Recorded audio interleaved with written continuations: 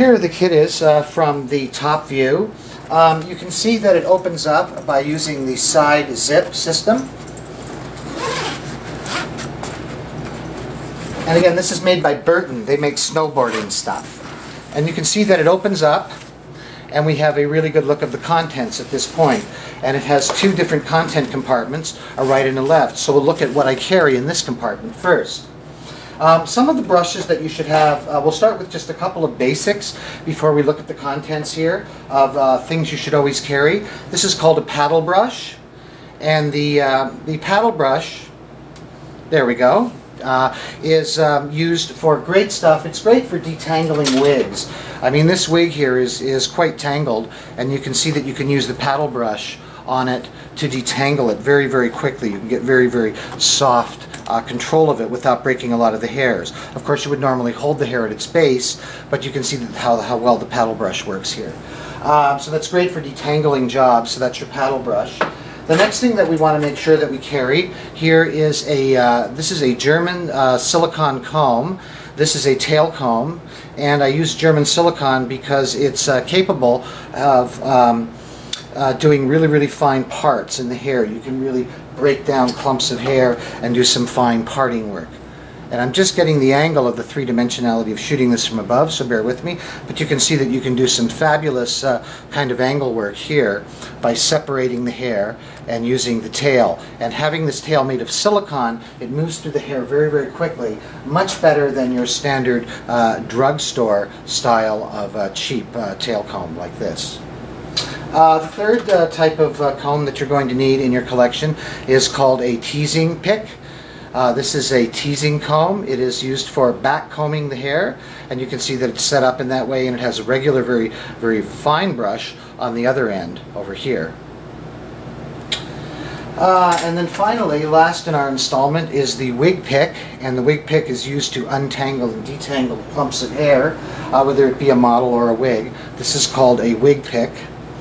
And the wig pick just works by working through the hair like this, again, using this kind of stroking motion at this point. Alright, so that's sort of the basics that we carry. We also carry some other brushes and things which will appear as we discuss them. You can see that this case continues to give us compartment choices if we wanted to subdivide. I open this up, it's got a nice mesh container, and inside it we see our ceramic or a curling iron kit.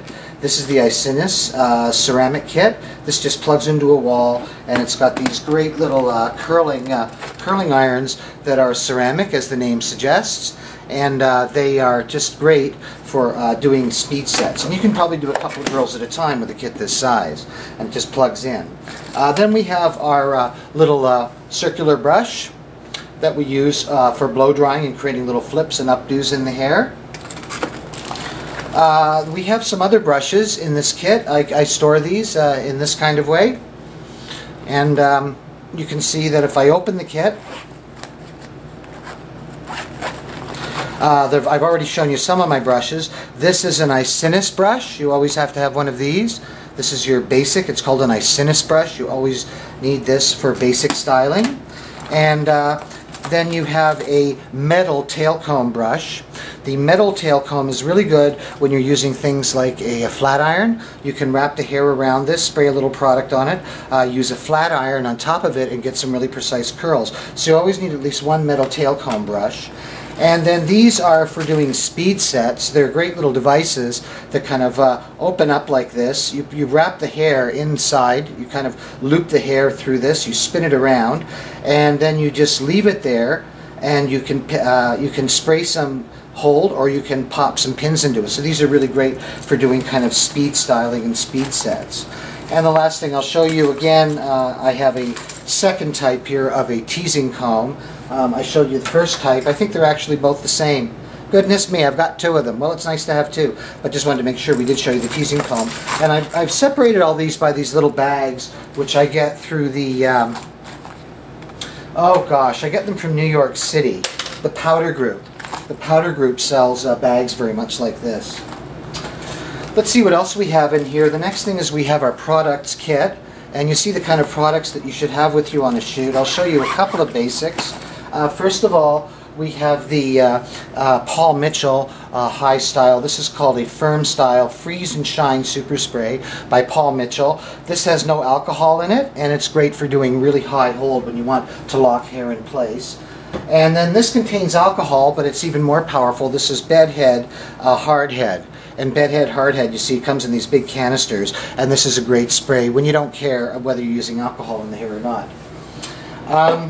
The other kinds of products that I tend to carry in this setup, as you can see, I've got some Spike, and this is a product produced by, this is called Ice Hair. It's made by Joico. This is a water-resistant styling glue. This is for doing mohawky type things where you really need to create texture in a look.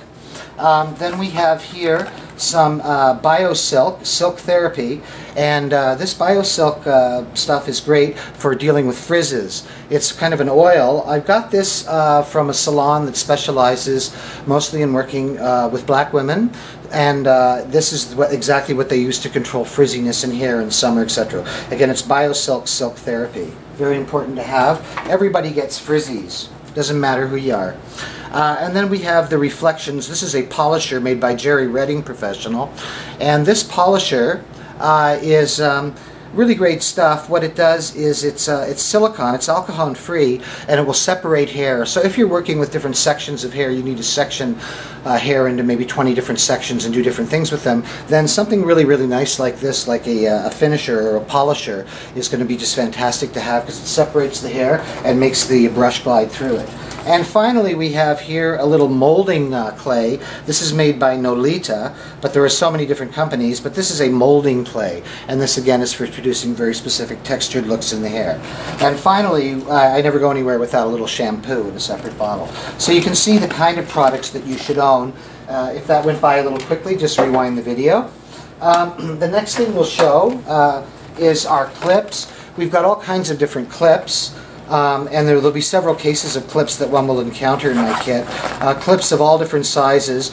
These Kiko clips here are like alligator clips. They're really nice for quick section hold. And then for longer section hold or for wider sections of hair, we've got these kind of alligator clips and a whole bunch of scrunchies and goody elastics.